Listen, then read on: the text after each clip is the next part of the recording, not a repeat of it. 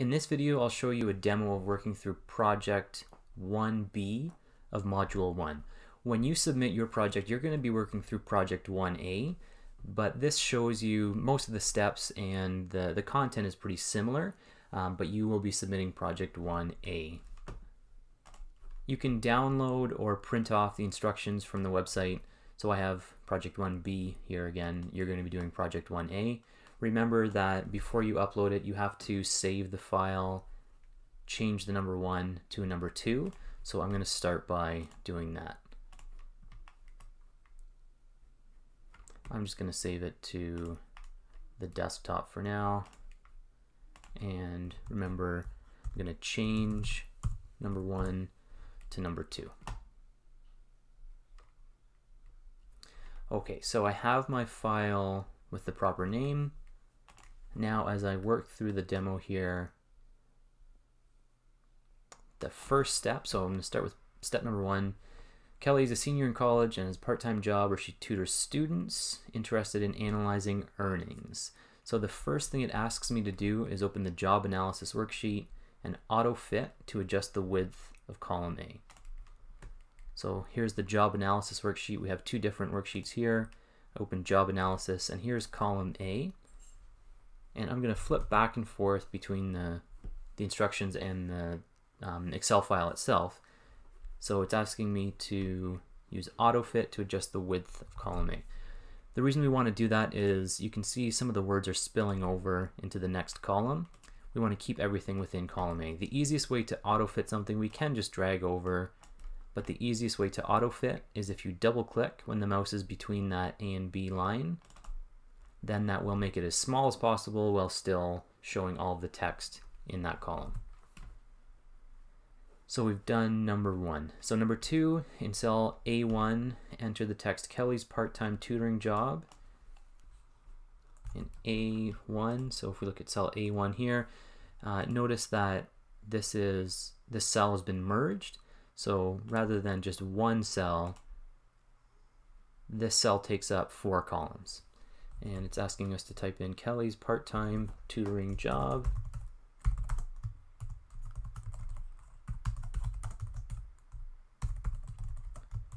And to type that again, I just clicked on the cell and started typing, and I'll press enter.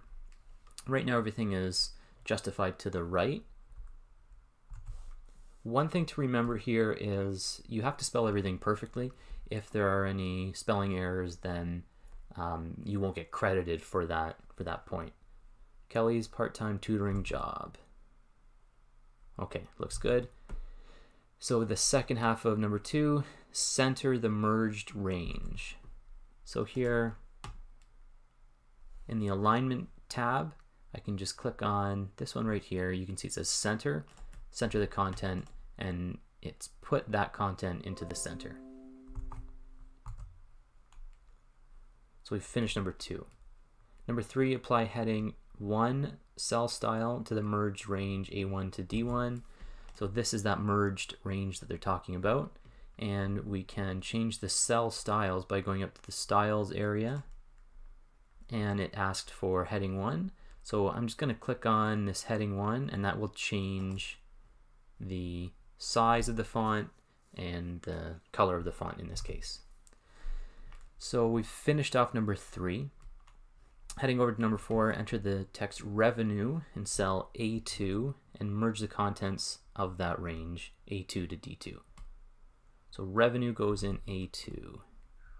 A2, I'm just going to type, I selected the cell by clicking it with my mouse, and I'm just going to type in revenue, and I'll press enter.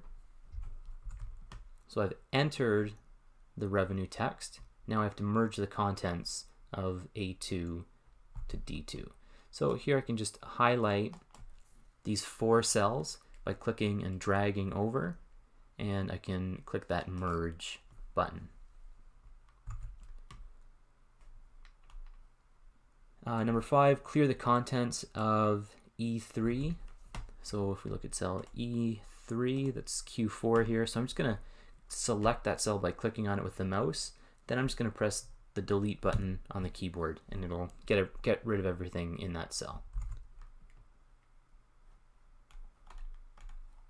So next it asks me to enter the data shown in table 1 into the range B6 to D6. So if we go back to the sheet here, B6 to D6, that's these 3 cells here. So it's the revenue for chemistry. And B6 should be 1800. I'm just going to type this in, 1800. Then I'll press tab to move to the next cell. And then 1950. And then tab to the next cell, 2020. And I'll tab over again. So now I've entered all of that text. I've entered those numbers. Now we're on step 7. It's asking me to use the fill handle to copy the formula in cell B7 into the range C7 to D7. So let's go to B7 right here, and using the fill handle, it wants me to copy that formula to all the way to D7. So remember that if we copy what's in this cell, it won't just paste the value in, it's going to paste the formula in. And if we look at this formula, we can, once we have this selected, if we go up to the formula bar here, it shows us what's happening in that cell. So in this cell, B7, it's the sum of B4 to B6. So B4, B5, and B6, when those are added together, it gives us 4,810. So I could just type in equals sum to sum this up here, but we can copy the formula just by clicking and dragging this little box at the bottom. So you see the little green box. Just click and drag that over and then let go, and it copies the formula over, and it updates to calculate the columns properly. So that's number 7. Number 8, merge and center the range A9 to D9. A9 to D9. So we can click and drag to highlight these 4 columns, and then I'm just going to click on the merge and center button, and now it's one cell that takes up 4 columns. Next, number 9, select the range B11 to D14. So B11 to D14. And apply the accounting number format with 2 decimal places and $sign as the symbol.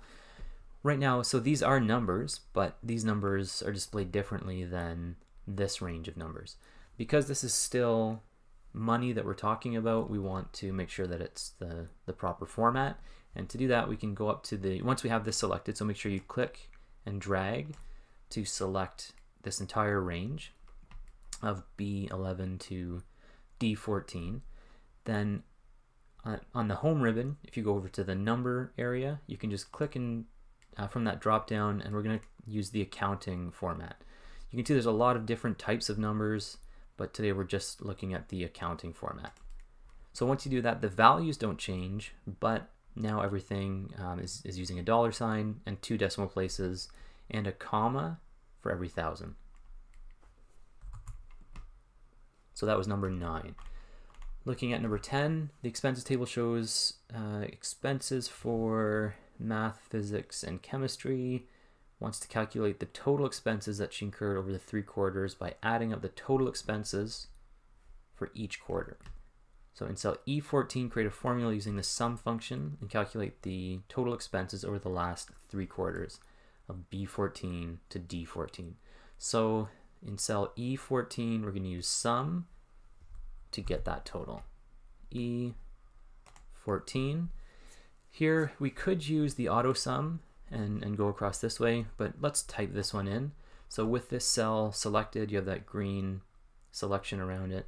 Just start typing equals, so the equal sign, and then we're going to start typing the word sum, and you'll notice that it gives you hints as to what different formulas you can use. So we'll double click on the word sum.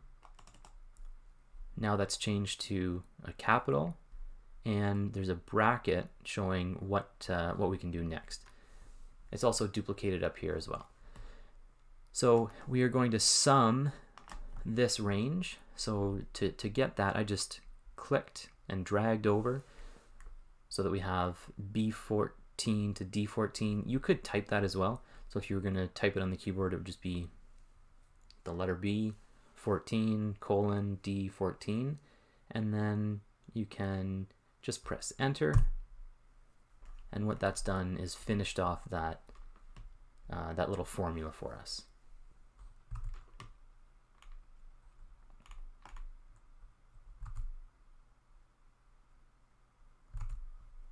Okay.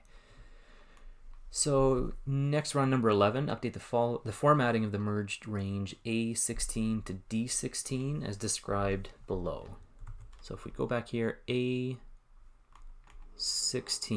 to D16, that's a merged range, and you can see that visually it looks different than the one above. So it wants us to bold the contents, so make sure that's highlighted, that's selected. And then in the font area under the home ribbon, you can just click the B to make it bold. The keyboard shortcut is Control and B, and that would do the same thing. I'm going to change the font to Calibri.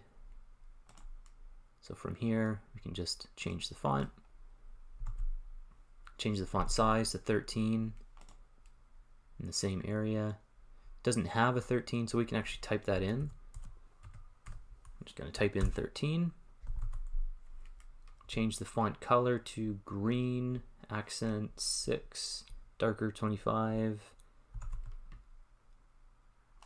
So here's where we change the font color. This is the font background, or the fill color. We only want this one. We want the font color. So if we click that little drop down, oops, 10th column, 5th row.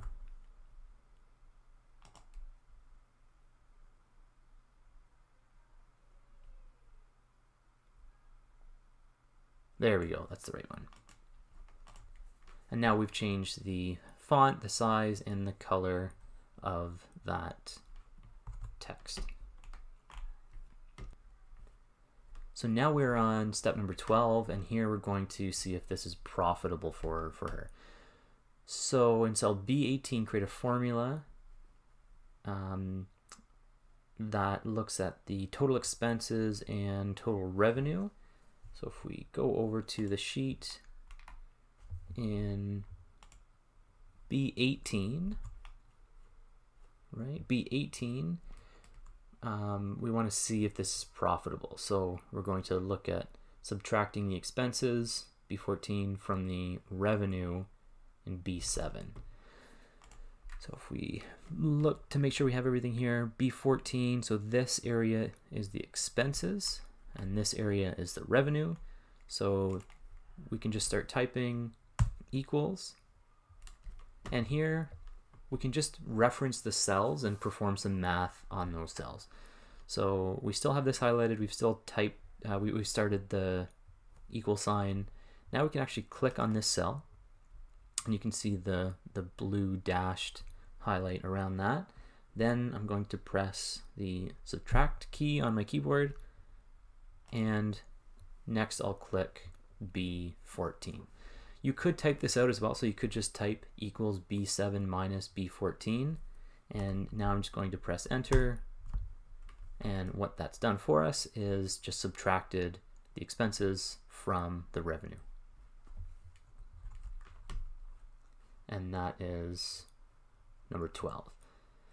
Using the fill handle, fill the range C18 to D18 with the formula from B18. So we want to go and do the same thing in here.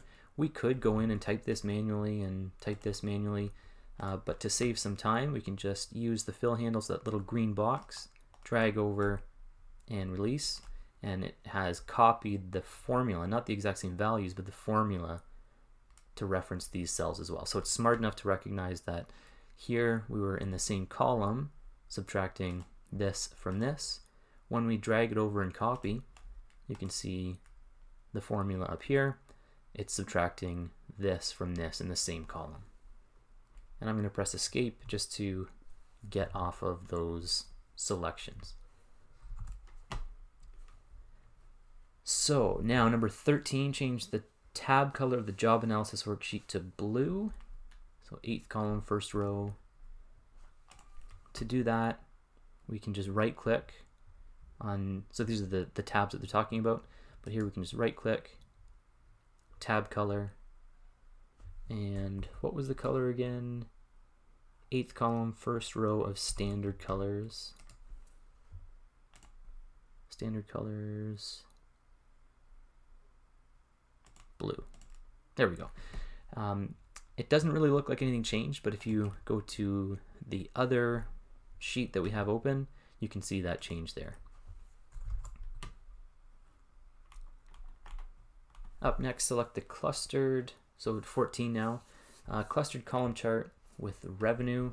Update the chart as described below. So let's find that chart first. So this is the one that they're talking about. That chart was already created, but we're going to make some changes to it. So change the chart style to style number 2. When we click on this, it's pretty easy to change the look of these charts, and just click on it. Now you'll see chart tools, design, and format. If you click on design, it gives you some options.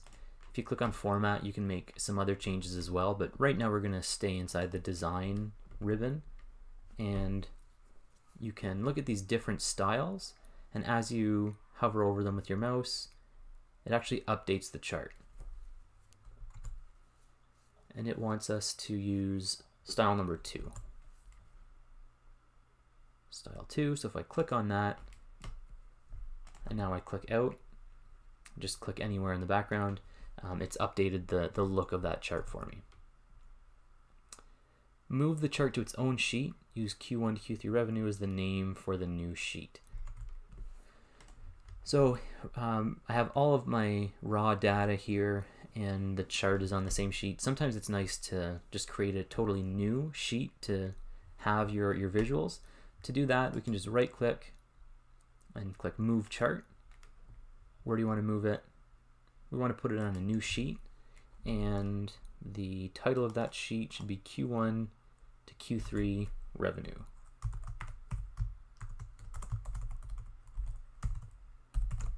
Remember again that the way you spell these titles really important for being graded accurately. Then we can just click OK, and it's created a new tab for us. And then if we go back to job analysis, it's moved that chart away for us. So things are less cluttered and a little bit cleaner. So now number 15, switch back to the job analysis worksheet, select non-adjacent ranges, A11 to A13 and D11 to D13. So to select non-adjacent, it just means here A11 to A13. So click and drag, just click and drag to highlight those cells, and then if we go to try to select these, you'll notice that we're only selecting this one and not this group. So if you hold down the control key, you can select multiple areas at the same time. So now I do have A11 to A13 and D11 to D13 highlighted, and again we can just do that by click and drag for the first selection, then hold down the control key, click and drag, and then you can release the mouse and release the control key. Now both of these are selected. So I've selected those, and I want to create a 2D pie chart out of that. So what we're doing here is we're using these values and these titles to create a pie chart. To do that, we can go up to Insert, and then under the Charts area, we're just going to click on the pie chart, and we can click on the 2D pie chart. And really quickly, it creates that chart for us. So these are the values, and these are the titles. In the placeholder title, enter expenses in Q3. So we can change the title just by backspacing out, and then expenses in Q3. And then we can click on the background and it'll update that for us. Change the chart style to style 3. So I can click on that chart and then go up to design, and that's style number 3. So I'll click on style number 3 and then move the chart to its own sheet using Q3 expenses as the name for the new sheet. So I can just right click, move chart to a new sheet, and the title of that again was Q3 expenses. And I'll click OK. Now I have that new tab, Q3 expenses, with that chart. Okay, so that is the end of this demo. We can see what we have here. We have our charts, and those charts look like the ones that we have on our sheet. So I'm going to save this just by going up to the little save button, and I will submit this. So I'm logged into the Cengage Mind tab. I'm going to upload my file.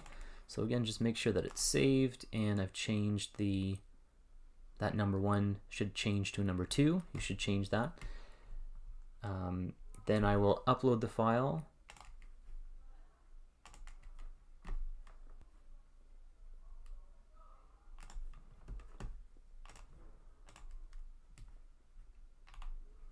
And submit.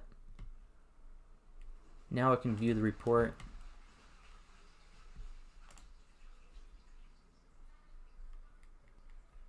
And 100 out of 100. Okay, so I've done everything correctly. If there was something that I missed or something that I didn't do correctly, you would be able to see in each one of these areas what the issue was, and you can go back and resubmit. So you have typically 3 submissions for each project.